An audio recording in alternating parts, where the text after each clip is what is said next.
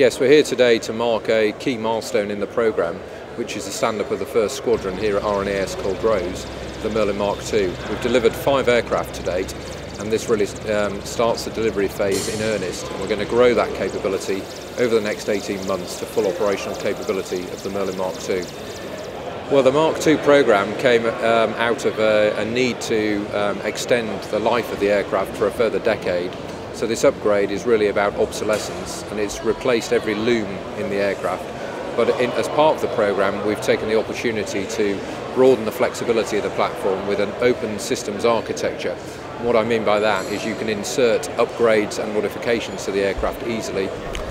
We've also brought in secondary roles such as casualty evacuation through the easy fitment of stretchers. And we've added the M3 machine gun to the side of the aircraft, which will help in anti-piracy and constabulary roles. So it really is developing from a pure anti-submarine warfare helicopter into a broader, more flexible tool for the maritime commander. The stand-up of the squadron represents a key point where the Merlin maintainers and the aircrew start to transition through training courses to get ready to fly and maintain this exceptional aircraft. We've had the crews involved in the design of the helicopter from the start. So in terms of specifying the human-machine interface, all of the layouts on the displays, the cockpit layouts, the switch positions, the user has been intimately involved in this project from the start.